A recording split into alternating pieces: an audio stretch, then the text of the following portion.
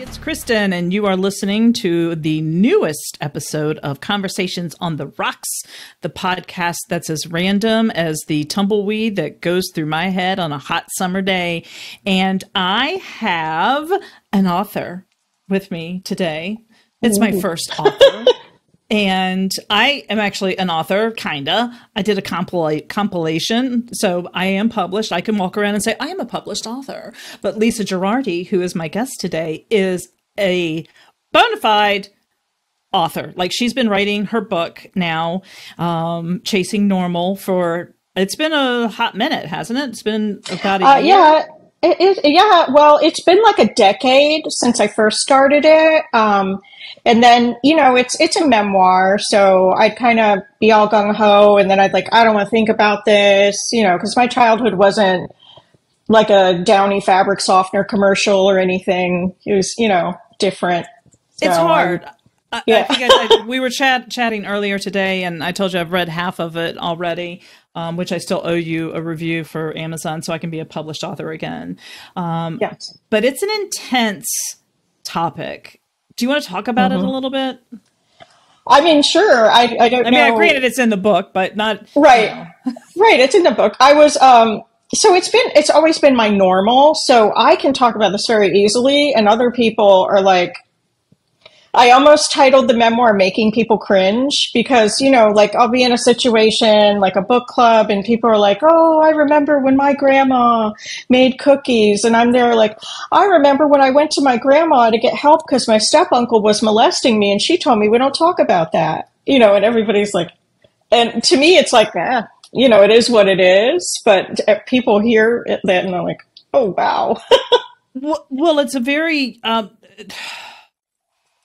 It's a hard topic that is very real, but people don't want to talk about it because it makes them uncomfortable, right? Mm-hmm. And it is a conversation that needs to happen a little bit more often because you and I are the same. We're both Gen Xers, so we're in the same, I don't call it age anymore. We're at the same game level. And you're right. Back then, thank God nothing like that ever happened to me. Good. Good. Yeah, exactly. But it that was the general, we don't talk about that. And definitely. I mean, it still happens. These situations still happen. However, I'm hoping that as a society, we take it a lot more seriously now, whether it's, assault of a child or assault in general.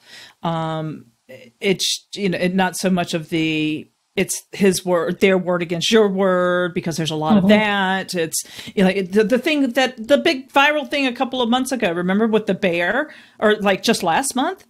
Yes. Would you rather be alone with a man or a bear? And all these women were listing off the things that they'd rather be alone with a bear. And right. That's sad that we're still in that kind of a situation as a society. Yeah. So what made you, you said you've been doing it for about 10 years. You've lived with it your entire life. So over 50 years. And what made you finally go, I'm putting this down on paper. I am going to publish this. I am going to put out my memoir. A couple of things. Getting involved with the Nonfiction Authors Association was very motivating. And I forget the name of the movie, but I watched a movie on TV where she was writing about being abused, and she was always holding off on it. And then someone told her, write like no one is going to read it. And so then I started doing that. Do you know what I'm talking about? I know what you're talking about, but I can't remember the name. It was that little piece that you just said right there. Right. Like no one's going to read it. So, and that was always my, fear. And then to be honest, my mother died in 2019 and I felt more liberated to write because she is, I don't know what planet she lived on during those years, but it certainly wasn't the same one I'm on because her recollection is very different. Do you think, how was your relationship with your mom as an adult? It had stages, so I had to kind of divide her into two people, then mom and now mom. She got better as I got older, and my stepdad, even though he was a bigot and whatever, was like the best man she brought into our life. And he told her, stop hitting her, go easy on her. She's a good kid. So, sorry, my younger years. Chug, chug, chug, chug, chug. Younger, like 20s, I was okay with her. She'd still give me money, buy me things for my apartment. But as I got older and as my son got older, I got angrier because I love my son so much. I couldn't understand how she did not do anything when I told her about sexual abuse. She did nothing. And how she could talk the way she talked to me and hit me and stuff, so it got worse. And then I felt bad for her because as she got older, my brother had he was off the face of the earth. We didn't know where he was. So I was all she had. So, my husband used to say, I don't understand why you still talk to her. And the thing was guilt, I guess. I'm all she has. We don't have a very big family. That says a lot about you. Mm-hmm. That says a lot. Your mom, she was single, right? She was a single working mom for a lot of years. When was it that your stepdad came into the picture? She met him when I was 13. Okay. When I was in 8th grade. Mm-hmm. So as a single working mother, do you feel or do you think that she poo-pooed it because she was having to rely on the perpetrators? Mm-hmm. And if definitely, if she were to, and I'm not justifying it, please don't take that at all. And if she were to say something, then I'm going to be kind of crass here. Then the gravy train that she had would be gone, or it could turn around and then whatever abuse was on her. And, which it's still just a shitty thing to do because for sure. There's only 5 people in the world that I would go to jail for, and 3 of those are my children. And it is, and, granted, some days I feel like I need to go to jail because of them, but yeah, that is, as a mother, and this, you're a mom yourself. I mean, did you ever ask her why? No, I never really talked much about it as an adult. There was one time I saw her have guilt or feelings about it. In my early 20s is when my GI system started really bugging me, and I prepped, and I was supposed to have a lower GI, which is a barium enema. Fun time. This town needs an enema. Yeah. That's my favorite line from Batman. So she took me to the hospital to have this test, only they do not, at least 20 years ago, this was 30 years ago. I'm lying to myself about my age. They did not knock me out or anything. And they did not even get the thing there, and I was hyperventilating, and I jumped off the gurney or whatever. It's not a gurney, whatever the bench is they put you on. And I went back to where my mom was waiting, and I was hyperventilating and crying, and she got mad at, not herself really, but she was like, effing Norman. My step uncle was Norman, right, which is a terrible name. Sorry to all the Normans out there, but that name just it's a terrible name. Psycho is extra scary for me. So she did show some feelings about it, but she never really, I don't know. I don't know if she had the ability to be a better thinker and communicator. I don't know. I would imagine, I have to believe that in some way that the guilt she felt had to carry over. I just have to, in my mom heart, I have to, right. She knew what it was, that it wasn't right. So I have to hope and believe that, she didn't talk about it. She avoided it. But at the same time, she maybe internally acknowledged the fact that what she did was really awful or didn't prevent. What was the most challenging part, do you think, about writing about this?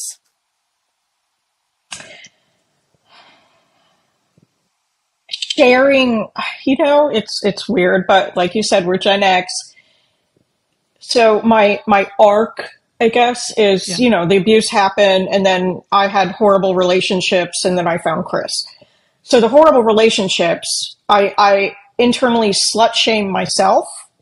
So I was like, wow, I was a big old slut, So that was tough. It was tough to be honest. And I'm not even including everything. Like, this is my best version of honest about my dating life. And I don't have shame over being sexually abused because I didn't do that. Right. Like, that wasn't my fault. But then the dating and you weren't wearing that little princess dress to try. I wasn't. I never understood why people didn't believe me or do anything, because this was in the 70s, right? It's not like we had the internet. How do I know what male genitalia looks like? I didn't have access to anything. So why wouldn't you believe a little kid? Because they didn't want to. They didn't want to have to do anything about it. That's right. That issue is going to get ugly. And,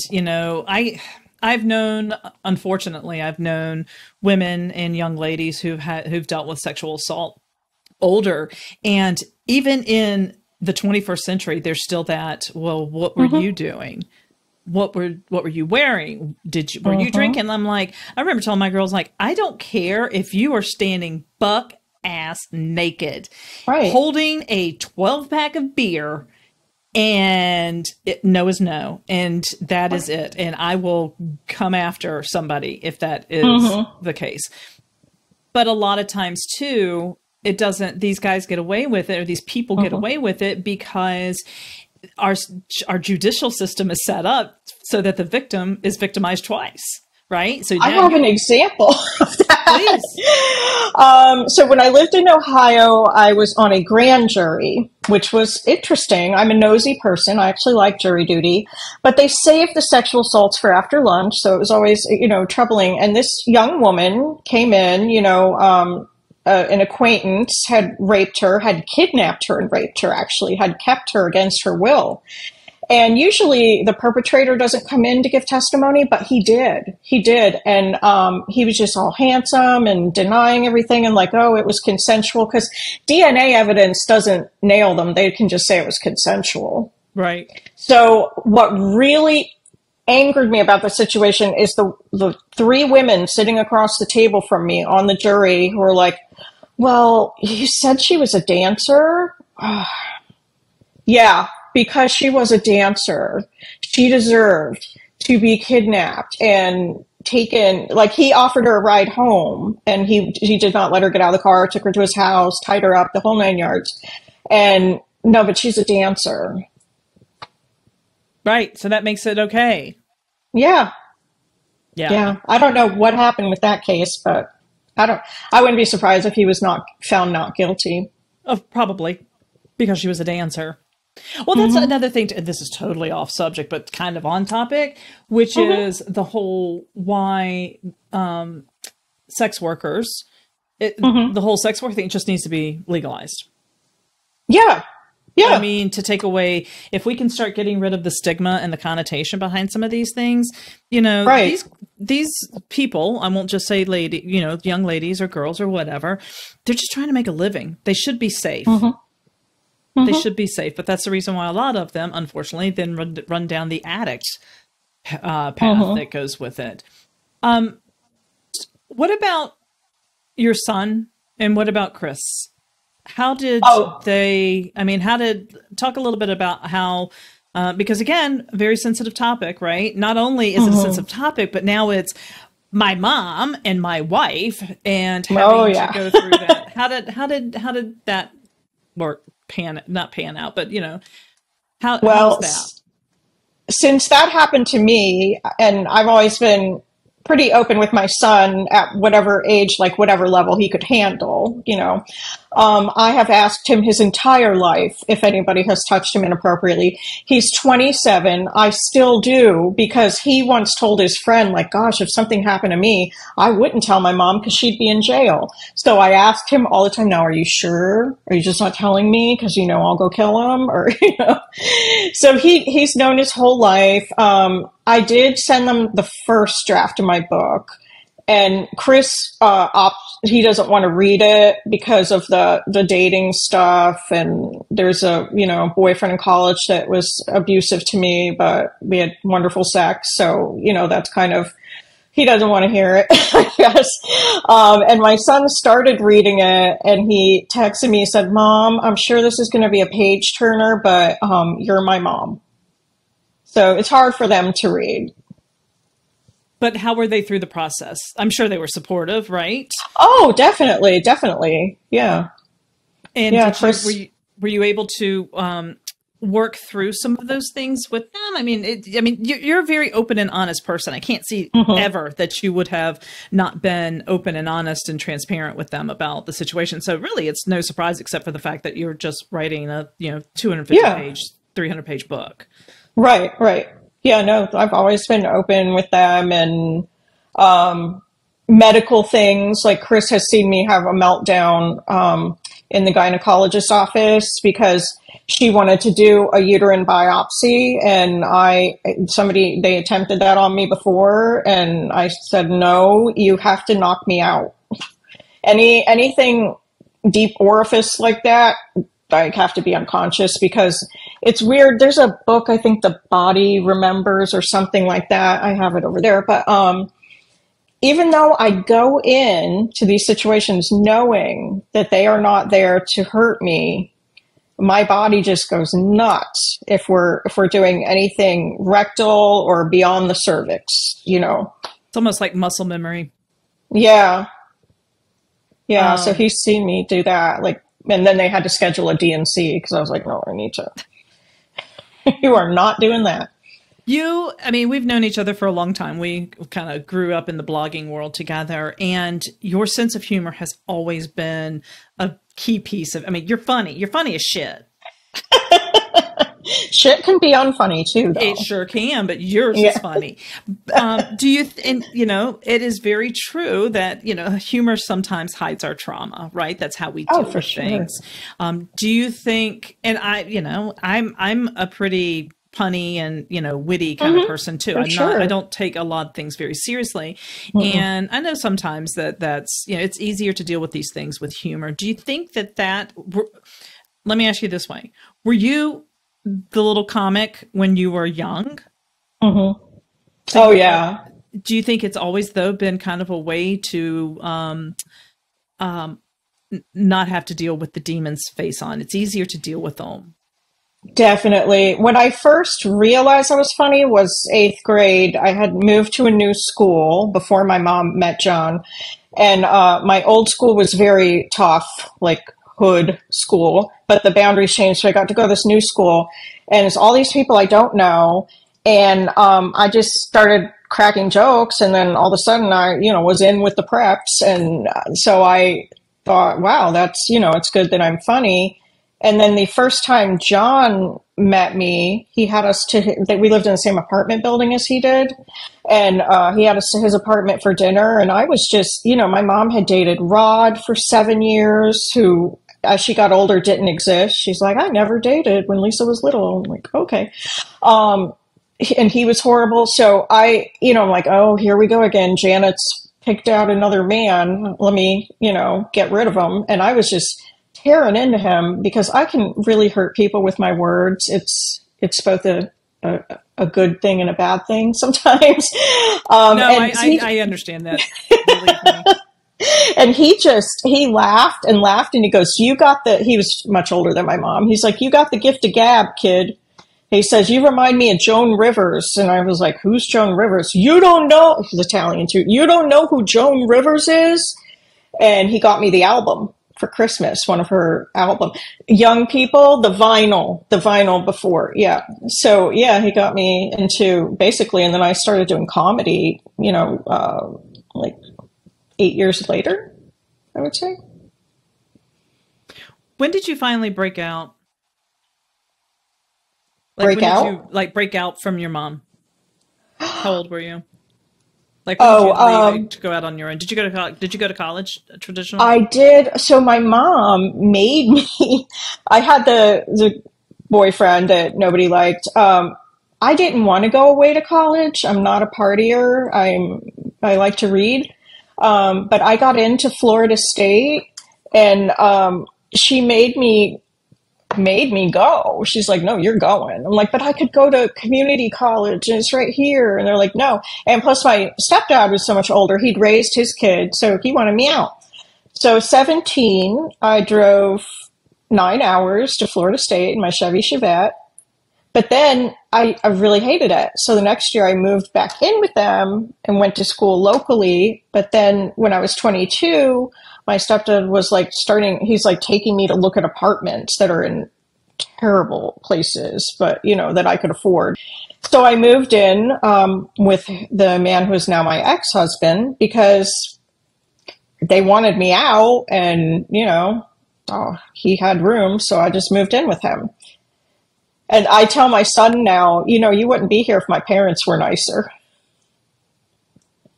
Because he's from your first marriage. Oh yeah. But he gets along with Chris better, I would say. But isn't it kind of interesting though? Had you not had a different approach or some, just a different mindset, having lived through that, how easy it would have been for you to fall into the same trap that your mom did?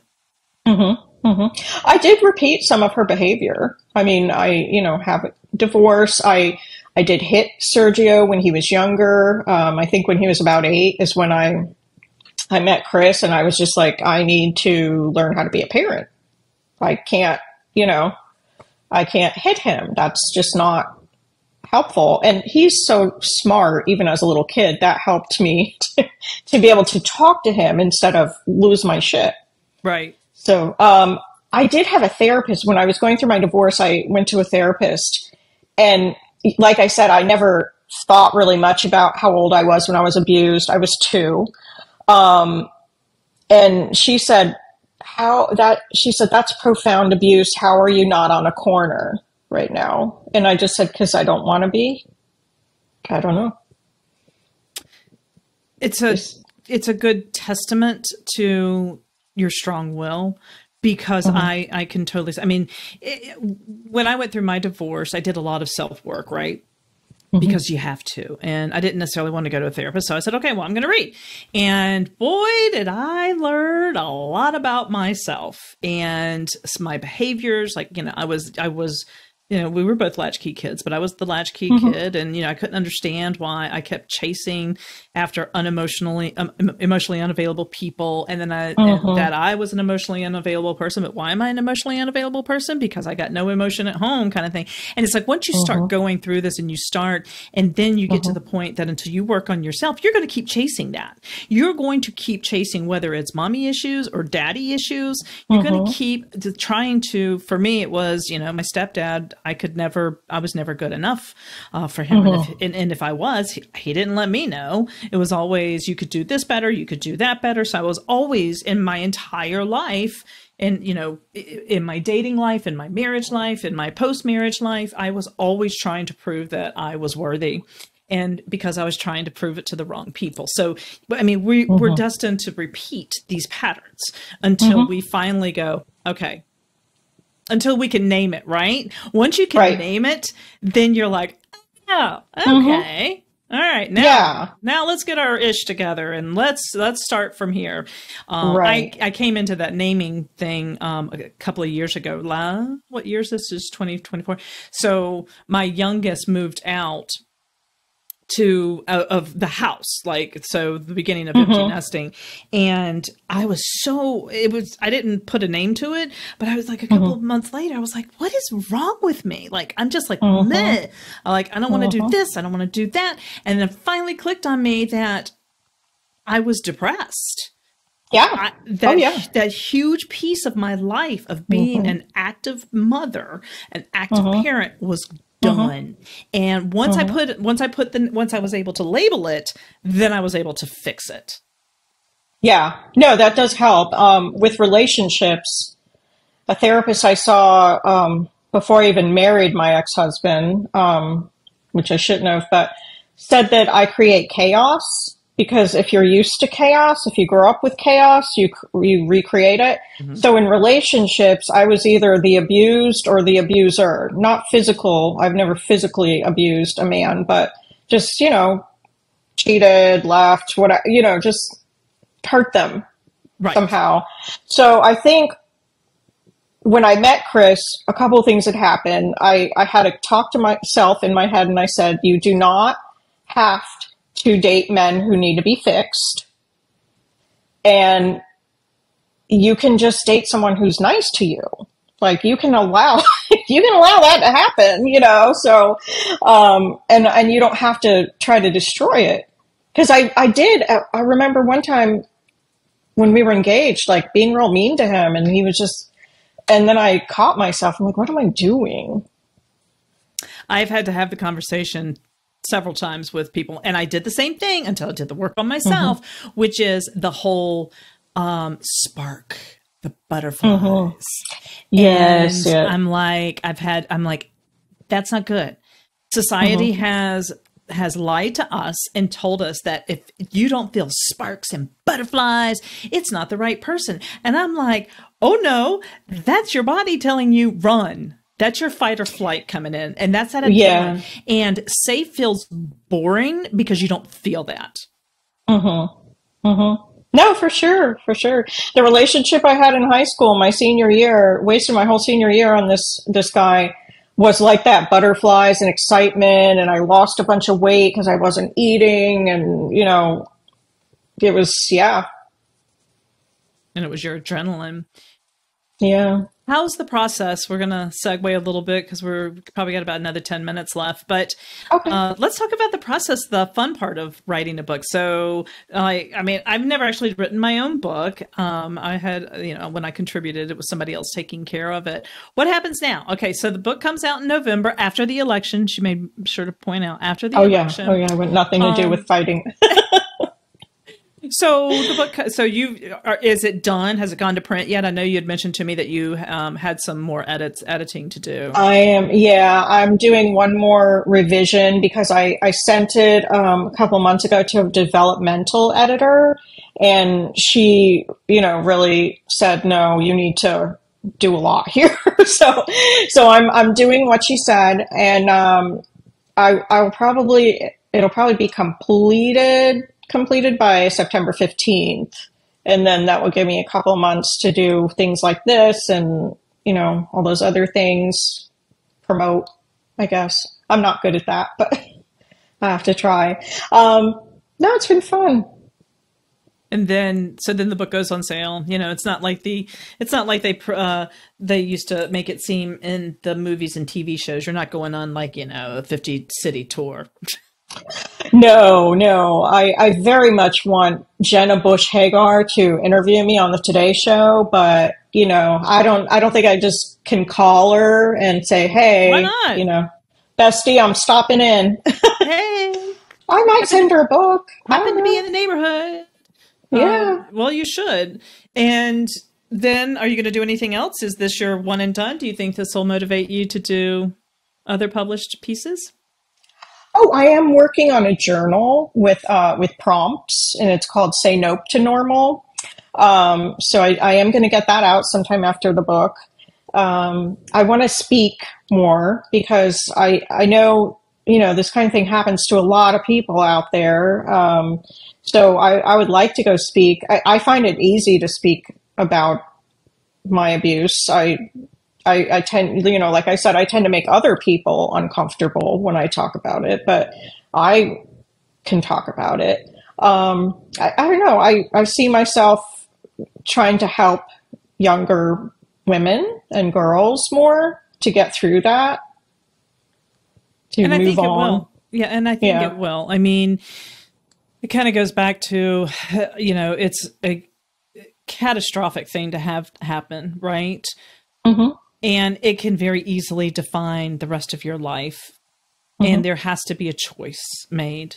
Because if you don't make a choice, and I'm not saying get over it, right? Because do you ever really get over it? Yeah. However, you can make the choice to whether or not how much it's going to define you in your life and your future. It's something I'd never wish on anyone, but how you choose to move on with your life says a lot about you, and a lot about the family and friends that surround you and support you through this. I think it's fantastic. I'm glad you did it. I'm glad I've known you. The name of the book is Chasing Normal. Just as we close out, in your 8-year-old, 9-year-old self, what was normal to you?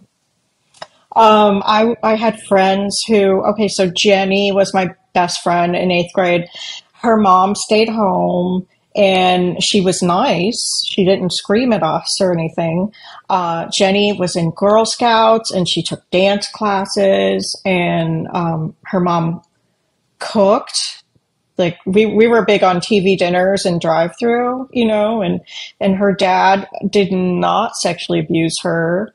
So it was just like that was normal. And so in high school and later, when I dated people that I was not compatible with, part of it was, his family is normal. And then I could be in that family, And now, when did your definition of normal change? And then what does normal look like to you now? Oh, I'm never going to be normal because I say whatever comes to my mind. I'm like Sophia on the Golden Girls. That's who I identify with. Normal is anything. But that is your normal. Yeah, my normal is that I'm a little nutty. Is what it is. And I didn't realize. I mean, I think it took me a long time. Is when I was younger, I thought, I was sexually abused, but I'm fine. No, I wasn't fine. Just burying it. Yeah. It's just like the gift that keeps on giving until you unwrap it. That's a good thing. Yeah. That's a good thought. I need that printed. Lisa, thank you so much for taking time to tell your story. Can't wait. I'm going to finish the book and I'm going to get you your quote, your review. I promise, because I know it's important. And see, that's why I have to have a deadline. Because if you don't give me a deadline, I'll be like, And now I know my deadline's coming because you said I need to have it by September. And I'm like, okay, I got it.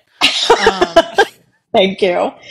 Yeah, I do want to put something inside the book too. Have a page of quotes. So. Oh, nice. Do that. Yeah. Very nice. And I like the journal. Journaling is good, and it helps us. Writing things down helps us process a lot of just getting it out. Sometimes just putting it on paper is the first step to really getting things out.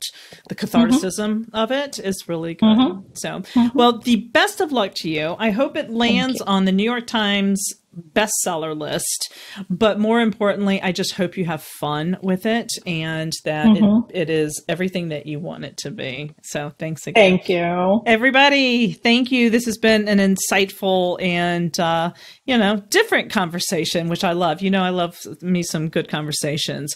I hope everyone is well. And until the next time we speak again or listen again, may the road before you always be free of snow. How's that one for this week? All right, everybody. Yeah. Talk to you later. As the saying goes, you don't have to go home, but you can't stay here. And that's a wrap for this week's episode. A big thanks to my guests for sharing their story and to you for listening. Don't forget to share the show with your friends and spread the words. And if you'd like to be a guest on the show, the link is in the show notes. Till next time, cheers.